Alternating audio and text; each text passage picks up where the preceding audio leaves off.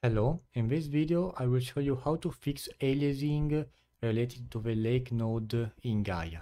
I will use this terrain as an example, which I did a breakdown some videos ago.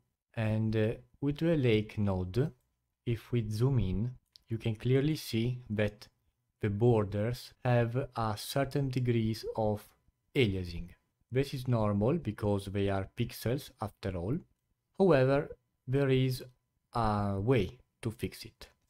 And this way is to simply add a blur node. As you can see here, I added a blur node which is connected to the lake's output. If you don't know, the lakes have many outputs.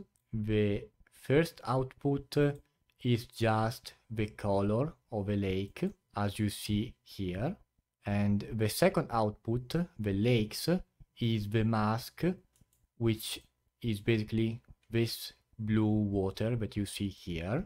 The third one is the depth that you use for texturing.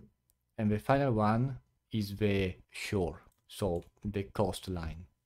What we need is the second output, the lakes.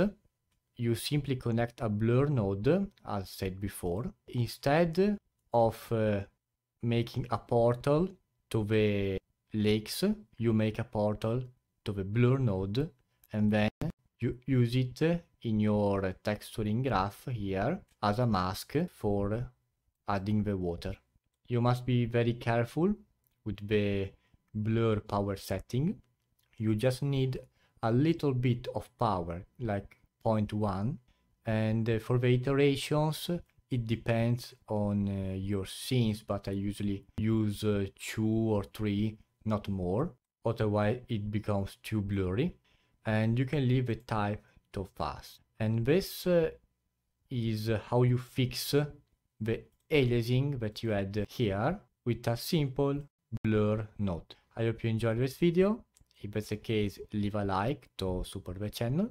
Subscribe to stay up to date with the latest contents. If you have any question, comment below, and I'll see you in the next one.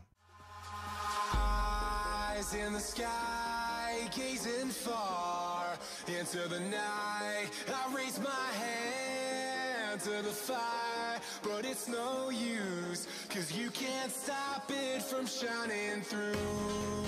It's true, baby, let the